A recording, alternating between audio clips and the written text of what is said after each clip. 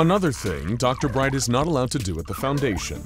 Dr. Bright is not permitted to assign the designation over 9,000 to any anomalies. Dr. Bright is to be reminded that, first of all, the SCP Foundation does not track the power levels of any of its anomalies, as that is a completely subjective notion. Adding, "It's over 9,000!" to official Foundation documents is distracting and confusing, particularly when applied to entities like SCP-999, who have no interest in combat. Second of all, he should know that joke hasn't been relevant in over a decade, he's embarrassing himself, and none of the new research assistants even know what he's referencing. Finally, he's not as good as doing the Vegeta voice as he thinks he is. Update your references, Dr. Bright. You're better than that. Maybe.